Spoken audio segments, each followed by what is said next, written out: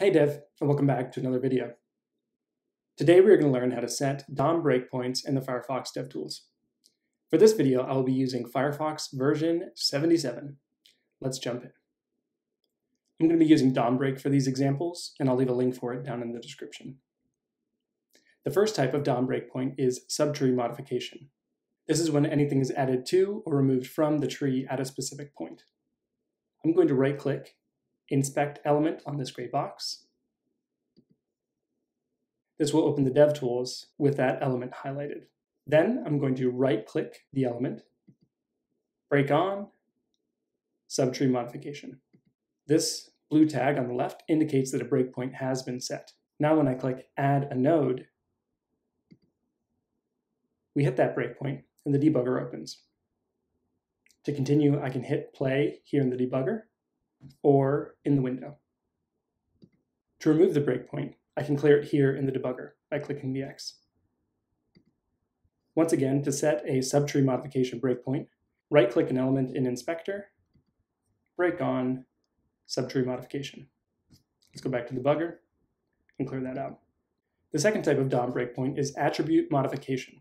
This will break when there are changes to the attributes on a selected element. I'm going to right-click Inspect Element on this outlined paragraph. Then just like before, right-click, break on, and this time select Attribute Modification. Once again, we have an indicator to show that a breakpoint has been set. Now when I select any of these style buttons, I'm going to hit that breakpoint. To continue, just like before, I'll hit play.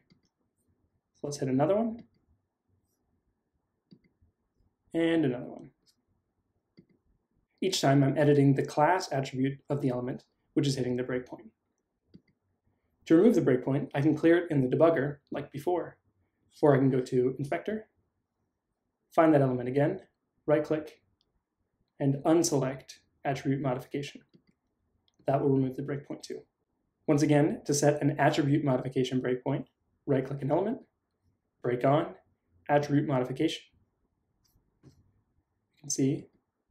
We can see that the breakpoint works, and then to remove, either close it here in the debugger or unselect it in Inspector.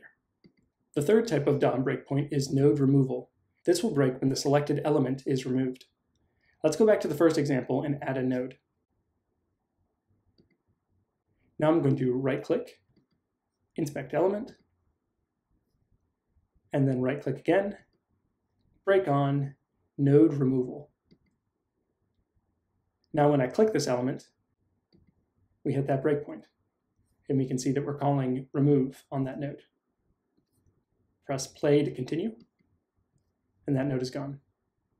Unlike the other examples, I don't need to clear the breakpoint because it was removed with its element. Once again, to set a node removal breakpoint, inspect an element, then right-click, break on, node removal. I click that, we hit our breakpoint. I can hit play here in the debugger, and that element and my breakpoint are gone. In this video, we learned how to set DOM breakpoints in the Firefox DevTools.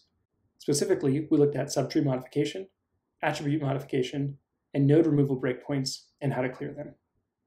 That's all for now. See you in the next video.